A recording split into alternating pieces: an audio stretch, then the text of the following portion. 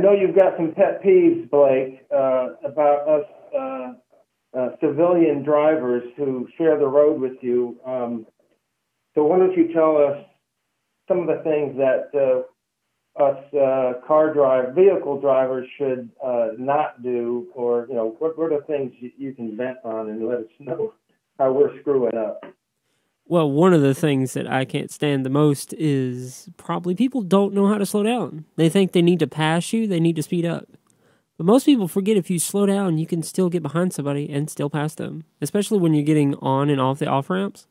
Like, you don't have to speed up. Well, on the on-ramps you do with the merging. But when you're exiting to an off-ramp, you don't have to speed up in front of me and cut me off. You could just slow down, get behind me, and still merge off the highway without trying to kill everyone around you. Because I got taught in school, if you get in front of me, I'm going to run you over.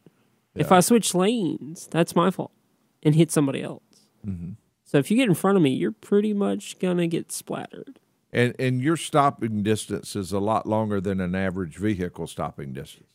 Sometimes I don't even think there is a stopping distance. Yeah. But I've learned a long time ago, whatever the speed limit is for me, for you, it's not for me. Because in the regular highway, like in the cities, I got to go 10 to 15 mile an hour less than what the posted speed limit is, because red lights will catch you. And if you come up on top of them, you can't just slam on brakes and try to stop, because you'll jackknife the trailer and throw it and it'll hit somebody. Mm-hmm. So you either got to go slow enough for your environment or just realize what you need to do in your job. Great. That was a good question. One quick question.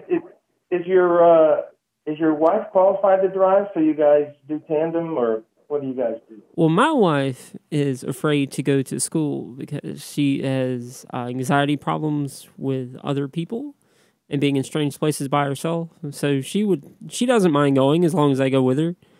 But we've looked into that, and we can't exactly do it because of my experience as a truck driver, they would put me in a different bracket, and she would have to go to school by herself and get on a truck with a trainer for 180 hours, and she doesn't want to get on the truck with a complete stranger. She's 4'9". She's a whole bunch of nothing. I could punt her like a football.